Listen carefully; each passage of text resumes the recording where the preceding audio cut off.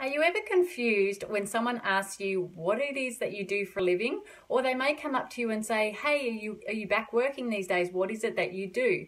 Most of us freeze. Most of us get to the point where we're like, oh God, what do I say? Do I say I'm network marketing? Do I say that I'm home business owner? Do I verbally vomit my whole product information onto these people? And that's where we go wrong, right? That's where we all go wrong. So today I want to talk to you about your elevator pitch, or your 30-second spiel that you give to people when they ask what you're doing. Thanks for joining me. I'm Janelle from janellema.com. And with today's video about elevator pitch, have a think to yourself what you can say to someone within 30 seconds of them asking you what is it you do for a living. And they call it obviously an elevator pitch because, you know, if you're stuck somewhere with a whole heap of people or you may be at a barbecue or something and they ask what it is you do these days with your life, you really want to have something that just rolls off the tongue, right? Something that just that you can say easily, that is sincere and that makes them have curiosity. So that's the first thing you want to do, is give them curiosity, is have something where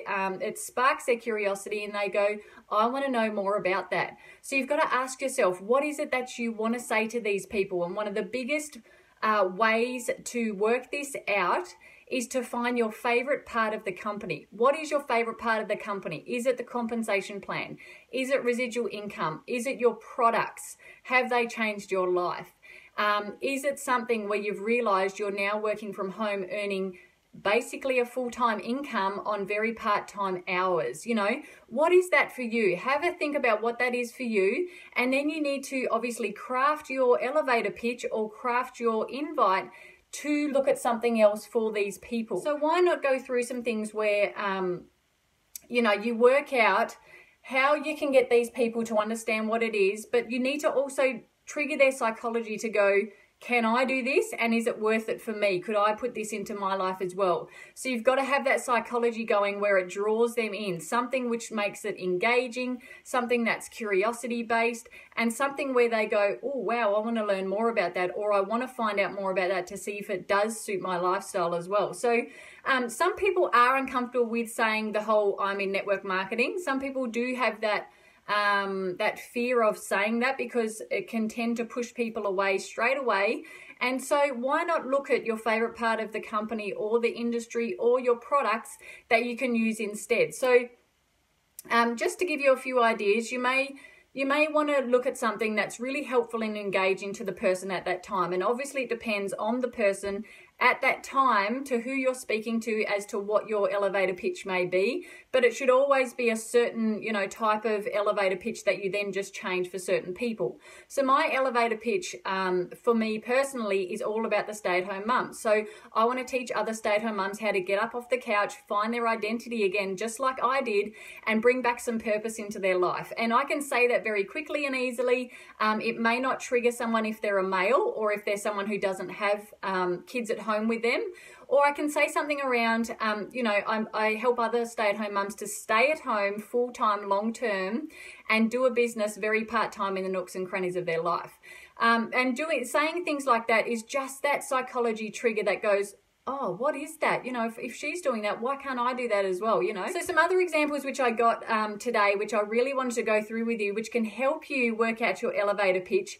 One of them here is, I found a way to get my identity back, have purpose in life, and now I help other mums do the same. So that's one that I can use as well. Instead of just saying, I do this, I can say that I found a way, and saying to them that I found a way, they may go, well, I can find that way too if you help me. Another one could be, I've partnered with a company that have products that have completely changed my life and my family's life, and now I want to show other people how they can do the same thing as well. And that's obviously a product-based elevator pitch, because you obviously love these products for a reason. They have obviously impacted you in some way, especially if they're weight loss or if they're, they've helped you with energy or sleep or something like that. Of course, make that into your elevator pitch and turn it around so you can say, these products have completely changed my life because of X, Y, Z. And now I show others how to do the same. Or now I'm on a mission to get these products into as many people as possible and help them to change their health as well.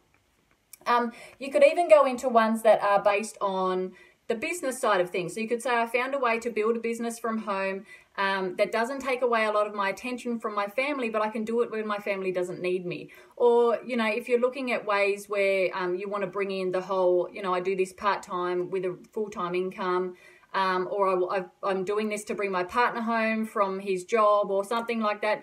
Put that into your elevator pitch as well, because you don't know if the person you're speaking to would love to have their partner at home with them, or if they're like me and they're a stay-at-home mum and they want to be a stay-at-home mum full-time, long-term. Why not trigger that within them? Because that's what's going to draw them in, and that's what's going to create that curiosity, right? Because the curiosity is where they're going to say, can you tell me more about that?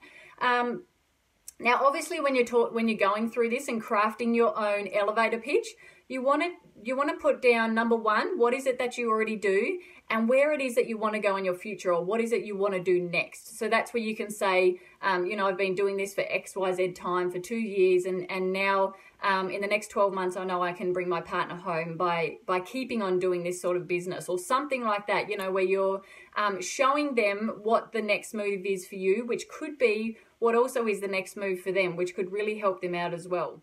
And obviously, when you're doing this, you've got to do it effectively. It's got to be something that does trigger them. So don't answer any questions right there and then. If they ask you, okay, so what is it? That's when you want to say, well, okay, it may or may not be for you, but let's take a serious look at this and get together later on to talk about it a bit more. Or you could say, you know, if it may or may not be for you, but if what I said just triggered something in you, let me send you a video or a tool that can help you understand what this is. And that's where you're using that third party, the tool, the video, the resource, a three-way call, whatever that may be. That's where you want to start using that. But you've got to get that elevator pitch down pat first before you can go into the invitation. Because if you just go in and ask people, hey, do you want to make some extra money, or do you want to make some money in your part-time, you haven't triggered something in them emotionally that's going to draw them in to want to listen. Or you haven't created enough curiosity for them to go, well, what is she actually talking about when she says that she can stay at home with her kids long-term, full-time? What is that?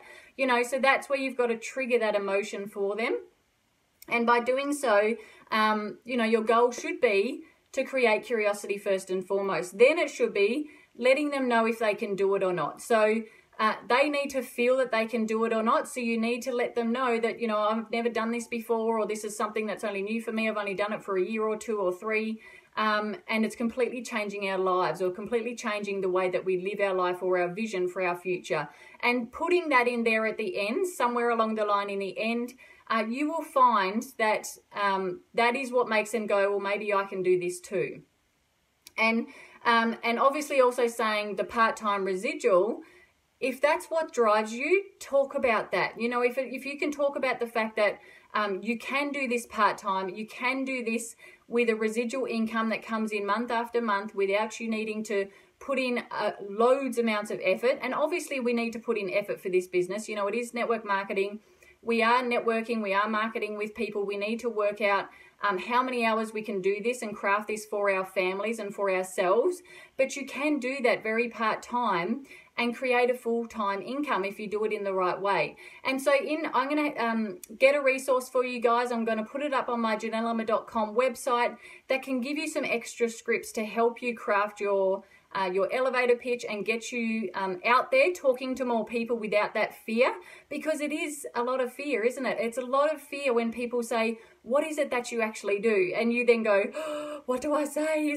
Do I say I'm network marketing? Do I say that what products do I use? You know, and you start to verbally vomit over people because you're very unsure. So the more you can craft your elevator pitch, or the more you can craft your lead up pitch to your invite, then of course the more confident people feel in wanting to know more from you. There's that trigger, you know, that psychology trigger, and that curiosity that you want to create to actually get them to want to look at it more. I hope that was of value to you today, guys. Please share this with your teams if it was of value to you and you feel that they will get some value as well. Please like or comment this if you feel that there's something in there that resonated with you, and I'll see you all on the next video. See ya.